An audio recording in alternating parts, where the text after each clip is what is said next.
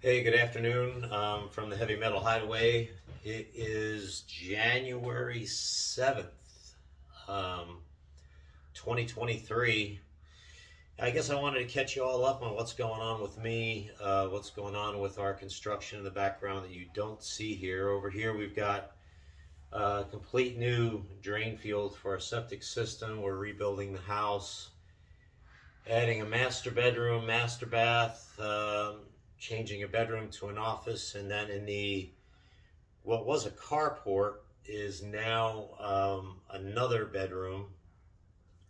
Doing a whole lot of construction here. We're kind of making room for the whole family and not going to be so squeezed into a smaller house. So that's really a lot of good news going on here. All this is going on at the same time that we have my ongoing battle with prostate cancer, and I'm feeling it more and more. I'm not gonna lie to you and say that everything that I know how to do with diet and exercise is working perfectly, and I'm able to combat the disease, because I am noting some changes, and other people will see the changes as well. And what's actually happened, to kind of catch you up if you haven't been watching, is that every 3 months I take an Eligard shot.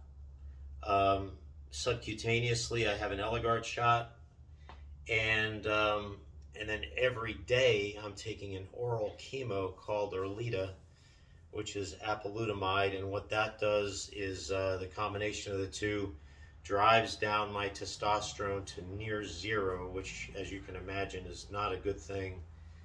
Not a good thing for a bodybuilder, not a good thing for someone who's focused on their health and their looks and their performance. Not to mention anybody, anyone or no one, I should say, wants their testosterone down to zero, because that kind of translates to low energy, little or no muscle growth, muscle deterioration, in fact,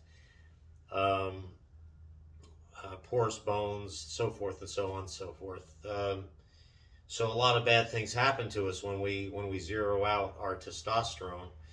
But as the testosterone zeroes out, it also brings down the PSA. You bring down the PSA to near zero as well.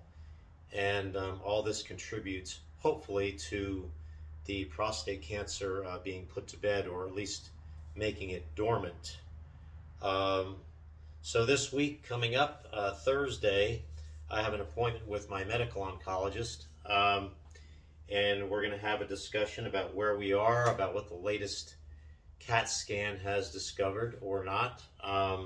There are a few points of lesions, metastases that have gone up into my spine that they've noted, but they're all saying that the radiation that I just completed probably will not have to be restarted at any time, because the medication I'm taking should get up and grab these lesions and get rid of them. So let's hope that's the case. Nutritionally, I'm doing everything that I can wrap my head around, everything that I can do. Just got back from the gym today. Went to Anytime Fitness today and did a little bit of chest pressing, did a little bit of lunging, some Bulgarians, did about 20 minutes of cardio, trying to keep myself in some semblance of shape. But what I've noticed, I'll put it to you this way: I'm used to working out like a 35-year-old. Like, I can do anything, I can attempt to lift anything without any repercussions, without injury. And I've noticed that I have to start training myself now as if I were training a client who's 50 and 55. And does that bother me? Of course it bothers me. But I understand it. It's not something that's going to depress me, because I have a level of understanding as to why that's going on. And also because I do feel that there's light at the end of the tunnel. This is not the end of Kenyon. This is just a bump in the road. I'm going to approach this as just doing the things I need to do to get through this particular obstacle. And once I'm beyond the obstacle, the old Kenyan is going to come back, and hopefully I'll put a little bit more weight on and get some muscle back as I am permitted to get my testosterone back up into a normal range. But all this is going to be done through doctors' guidance, and I guess I don't like feeling normal. And I think a lot of men today are used to feeling like this. They're used to feeling very normal and a little bit weak and so forth. But this is not going to be my permanent state, I promise you. So that's the update. We've got a lot going on. One of my biggest things here in the Heavy Metal Hideaway is, with all this construction going on, is there's a certain amount of dust that makes it through my coverings here and my screens. So I have a leaf blower here with extension cord, and I am blowing the dust back out of here and back out into the backyard where it belongs. And hopefully this will all be put to bed pretty soon. I think they're going to be pouring a little bit more concrete on Monday. Trusses come in Monday or Tuesday, and then the roof starts going on this week, which is going to be a welcome sight. I'm going to take some pictures as this stuff progresses, keep you all informed, and in the meantime as well, I'm still training clients. Still could use a couple more clients, but that's okay.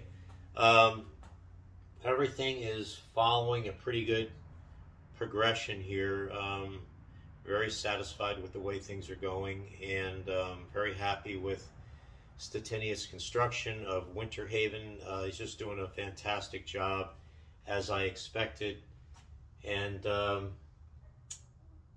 I will touch base as things progress a little bit more. I'll get back in touch with you and reach back out and let you know how things are going. If anybody has any questions, anybody's going through any issues which might lead them to believe that they have a prostate issue, if you have trouble peeing, if there's things going on down there that that you're just not expecting at your age, like you're just wondering what the hell's happening here, and you need to reach out to me.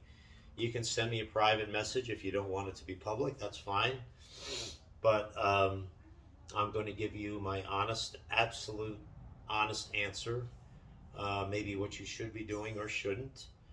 And you need to understand that we need to all grasp this for the long haul. We're in this business so that we can prolong our lives and prolong our active lives, our happy lives, and not just have a few short years of glory. And I fully intend to make it to 90 or 100 years old, and I will do it any which way I can. I'm going to make sure I'm around. I've got a family to raise, a beautiful wife to be with, and things to do. All right? So please throw a comment down there if you have one.